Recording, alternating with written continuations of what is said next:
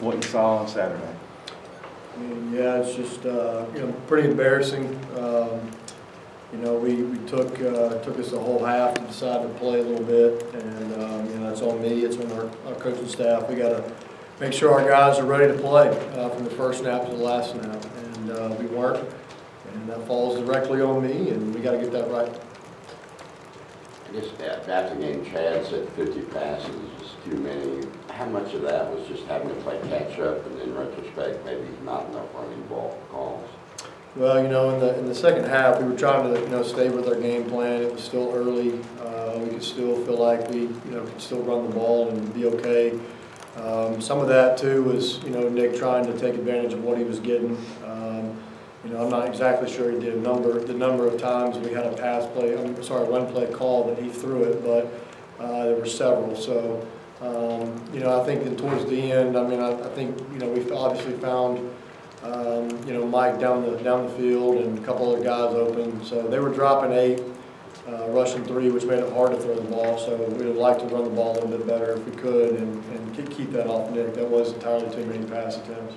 He also said about Nick needing to play within the system. Just kind of what did you feel he needed to do that he perhaps didn't as far as whatever playing within the system? Yeah, I think he was trying to do too much. I think when we did get down, I think we all, not just Nick, we all pressed. And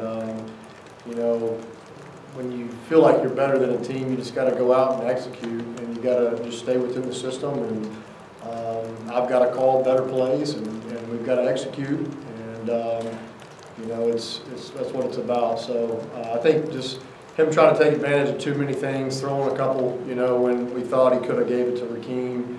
The biggest one I can think of was, Rakeem runs for 8 yards.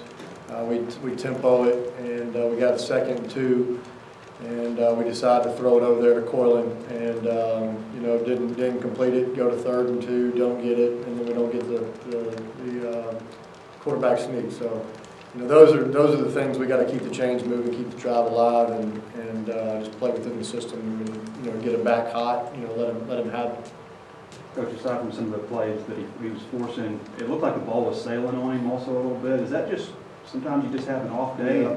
And how do you talk the quarterback down from because that stuff starts getting in your head too? Yeah, everybody has a bad day. Yeah, it's hard to explain. I played quarterback. There's a million quarterbacks you talk to will tell you the same thing. It's all about trying to overcome those throws. A week ago, Nick's throwing slants, he's throwing out routes, he's throwing all kinds of things on the money, and obviously he was a little hot, the other night, and so we just told him, just trust his protection. I think that was the biggest thing: trust your protection, keep your base, try to step into your throws. I think a lot of the high throws were just off his back foot.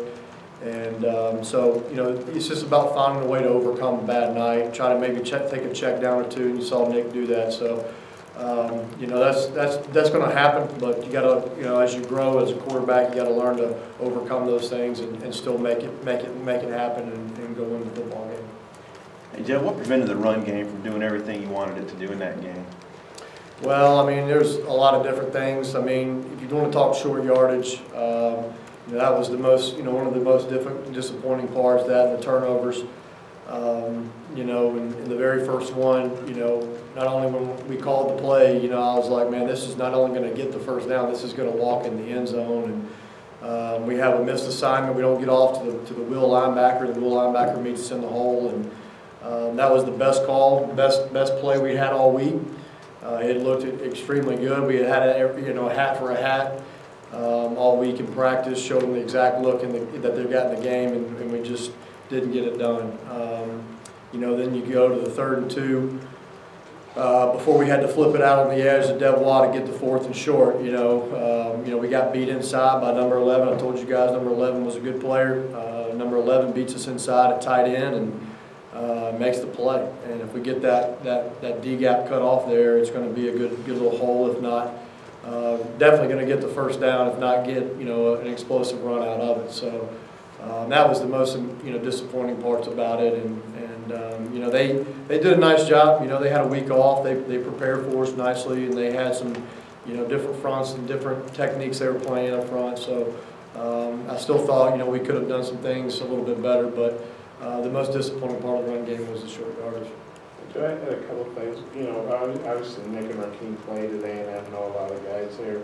What do you think this game means to them? I hope like any other game would, honestly. You know, our whole team should be trying to win every game, no matter who they're playing. No matter if we're playing, you know, a team we've been at before coaching or where we played or whatnot, you know, it's just, you know, it's all about us. We've always said that, and it's true. It's about Arkansas Razorbacks, and, you know, I would like to think that those guys would look at it the same way as we do. And then, you know, Nick was pretty broken up after the game when he talked to us and took a lot of responsibility. How do you keep him from not losing confidence? What do you think is his response, and kind of how do you, you know, get him back up, you know, feeling good? Well, Nick's a confident kid. I mean, I think anybody that's played the sport has had a bad game. You know, we talk about it in football and talk about it in life. You know, you're going to get knocked down. It's all about how you get up. You know, you got to get yourself off the mat. You got to wipe the blood out of your nose, and you got to go back to work. And I think that's what Nick did last night. I was really proud of how he came in, and you know, like you said, took some responsibility. I also told him, hey, you know, I wasn't perfect either, man. You know, we all weren't. So, you know, it's a team game, and I think Nick will respond this week. What's the scouting report on A&M? Yeah, I mean, where do you want to start? They're giving up 20 points a game. They played the defending national champion.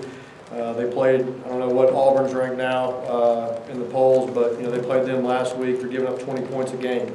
It's pretty good considering the offenses that they've played with the firepower that those guys have. They're only giving up 303 yards of offense a game.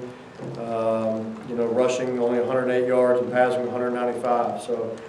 They do a really good job. They have a really good scheme. This defensive coordinator has been around a long time.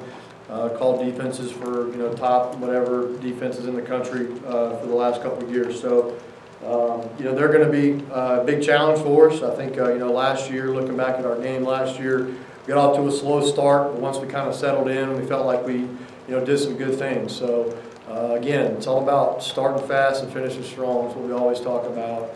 And hopefully that's what we'll do this week. But, you know, guys that stand out, to me, number one, they're Mike Backer. He does a phenomenal job, runs well, kind of reminds you of Devin White last year from LSU, in the way that he can run. You know, 52 up front, he's a good player. Remember recruiting him when we were in Dallas.